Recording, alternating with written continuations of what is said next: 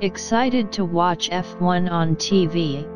But have you ever wondered what kind of camera is shooting that video? This time I will explain about the TV camera used in F1 broadcasting. Many TV cameras used all over the world are made by Japanese manufacturers such as Sony and Panasonic.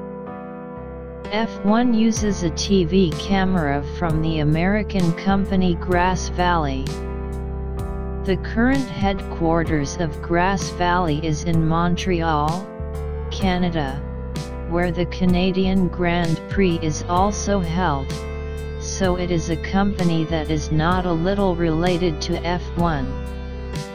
F1 Grand Prix is shooting using LDX86 series of Grass Valley.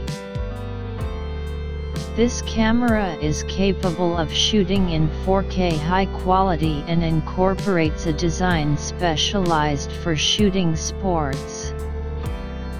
When watching the F1 broadcast, a high-quality slow-motion replay image is played, but it is thanks to this camera that you can see this beautiful slow motion.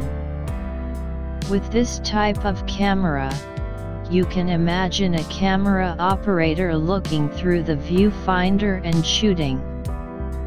In order to shoot an F1 car running at high speed, the range of moving the camera is wide, and you cannot chase the F1 car by looking into it. Using the viewfinder of the monitor type eye-catcher EC744. Since the F1 broadcast is exposed to sunlight outdoors, it is difficult to see, so the monitor is surrounded by a cover to improve visibility. The zoom and focus are also manually controlled by the camera operator. If the camera operator directly controls the zoom and focus on the lens, he will not be able to chase the F1 car. Attached a machine that can operate zoom and focus at hand, connected it with a lens and a cable, and operated it at hand. Use the thumb of your right hand to move left and right to zoom in and out. Adjust the focus by rotating the cylindrical knob with your left hand. This machine can be installed by switching the left and right, so it can be installed according to the camera operator's preference. All camera operators wear headsets, which are in contact with the international video base. Since it can talk directly with the base, the camera operator will be instructed about the current race development and the video to be shot. This conversation may use wireless, but the camera itself has an intercom line. The camera operator can talk to the base via the camera cable by connecting the headset to the camera.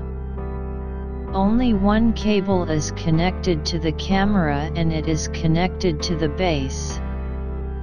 One cable can cover 3 kilometers, and by connecting a power box in between, it will be possible to cover up to a range of 4 kilometers. It has enough functions if it is a circuit where the F1 Grand Prix is held. There is a camera control unit at the international video base. From this control unit, the power supply of the camera, the captured video, the intercom line, the audio line connected to the camera, the tally line, the video line being broadcast, etc. A lot of information is exchanged with one optical cable. In addition, it is possible to adjust the camera remotely from the base using the control unit. Before broadcasting, the colors of all cameras are adjusted by remote control. What is a tally line? Red light is lit on the monitor used in the viewfinder with the information that the image of your camera is being broadcast.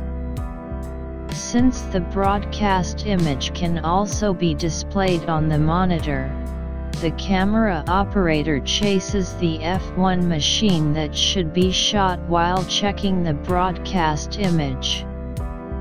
If the camera operator wants to see the video being broadcast, he can see it by pressing the button on the machine that controls the zoom.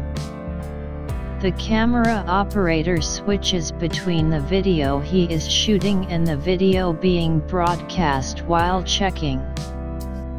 You can see that they are very busy. The lens is sold separately and the camera itself is expensive at €74,000. Dozens of these expensive cameras have been installed throughout the circuit to produce international footage of the F1 Grand Prix. I hope you will continue to enjoy the international video with a sense of reality.